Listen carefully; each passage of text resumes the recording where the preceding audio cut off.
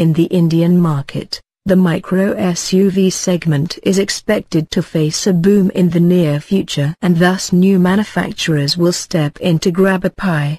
It must be noted that the compact SUV and mid-size SUV segments have gained huge attention in the last few years, resulting in new models entering the respective spaces, and most of them have been successful.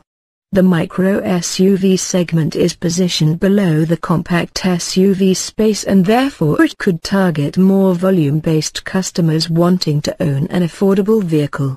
Maruti Suzuki India Limited introduced the high-tech platform-based S-Presso in late 2019, and it has made everyone to take note of the segment, but the Mahindra KUV could not become as big a success.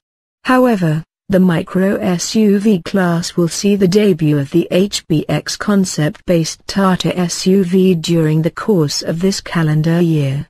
It will follow the launch of the 2021 Tata Safari bound for this month.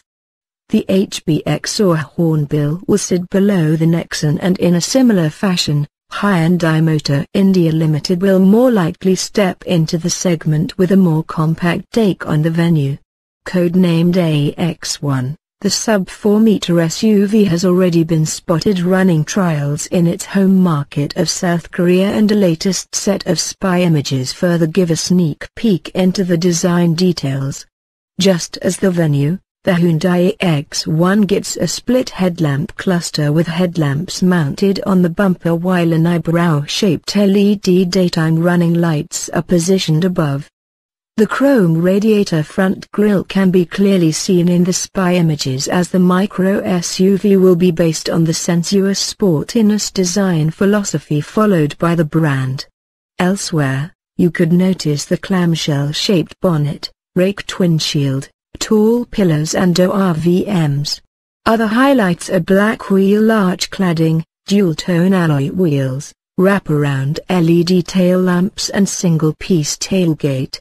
The Hyundai AX1 is expected to be powered by a 1.2-liter four-cylinder naturally aspirated petrol upon its arrival in India.